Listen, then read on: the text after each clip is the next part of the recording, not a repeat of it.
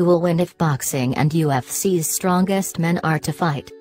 Former world boxing champion Floyd Mayweather Jr. and former boxing champion Conor McGregor, Ireland, who will be the first two-time winner in the UFC history. McGregor is the one with the challenge. "There's only one thing I want to do now," said McGregor, 29, in an interview in Manchester, England.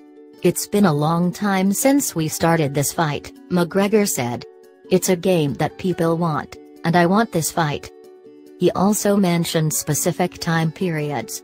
McGregor added, "We believe that Mayweather and the game will be concluded by the end of this year or early next year."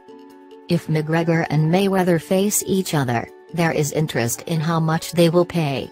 Mayweather won a $150 million, around $177 billion, fee in the boxing showdown of the century against Manny Pacquiao, Philippines, in May 2015.